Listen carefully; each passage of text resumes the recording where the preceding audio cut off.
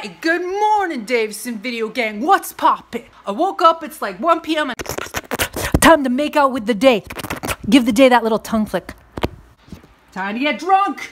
No, just kidding. This is actually a card talking about that little thing down there. So this deodorant actually smells like a mimosa, but there's also champagne and rosé scented deodorant. Isn't that not fucking cool? Flash forward and we are now towards dinner time. I just finished going live on my main channel making this mural. Look at this pussy. I'm kidding. It's a fucking rabbit. But you're watching me, so why don't you just pay me with a like? Bro. It's about time that I told you what this is all about, what's cooking, what's shaking, why I'm crazy. Because I've decided that for a week, every single day, I am going to vlog like the master himself. Logan Paul. Logan Paul has made a career for himself by screaming and yelling and being manic and making all these quick cuts and doing fucking shit all day with his friends and showing off his biceps and his man boobs, and I just thought I got girl boobs and no biceps, so I would try to do the style of his vlog for a week and see what fucking happens. I personally think that conducting myself in this way is too much fucking energy, but whatever! I see what people want. The views don't lie. They want me to fucking scream and be crazy like Logan Paul. So guys, I am contemplating between two different names for myself, and I want to challenge you guys to tell me which name suits me better. Should I be Logan Paul's crazy aunt, or should I be Logan Paul's big sister? Because I want to brand myself that way. I'm going to tell him about this project after it wraps. I'm going to edit this into a whole crazy thing. It's going to be one of my crazy fucking experiments.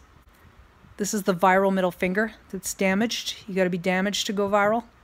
But seriously, though, should I call myself Logan Paul's crazy aunt, or should I call myself Logan Paul's older sister or big sister? Logan Paul. I'm Logan Paul's crazy aunt. To me, that sounds better than I'm Logan Paul's big sister. But big sister's like younger and crazy aunt's like old. But I am older. Like I'm like 20 years probably. No, maybe less than 20 years. I'm like cougar age. Hey Logan, how's it going? How's it going, bro? It's everyday bro that older women are. I avoid daily vlogging, guys. And I'm gonna let you know why right now. Because A, my life is not very fucking interesting. Maybe because I try to express my creativity and my uniqueness in edited videos. So I'm spending so much time editing and putting together those videos that, you know, I'm not really living outside of my little house and my studio. But also because, like, what I think male vloggers have as an advantage in vlogging is the fact that they don't have to put on makeup really to start vlogging. Women are held to like a higher beauty standard, so a lot of us feel very self-conscious if we are trying to vlog our entire day. I know there's some cool chicks like Trisha Paytas, who I know she's like dramatic, but sorry, that's something Logan Paul would do, who gives zero fucks and like totally vlog without makeup, but I feel like I am subjecting myself to harsh criticism that I already give to myself when I'm not totally put together. So that's why I haven't daily vlog. Plus, number two reason why younger male vloggers got it easier on the fucking YouTube is that they have more energy. They're stronger. I'm not saying all men are stronger than women, but I know myself as a human being is I am fucking sick a lot of the time because I always have low iron. Now I'm getting bored.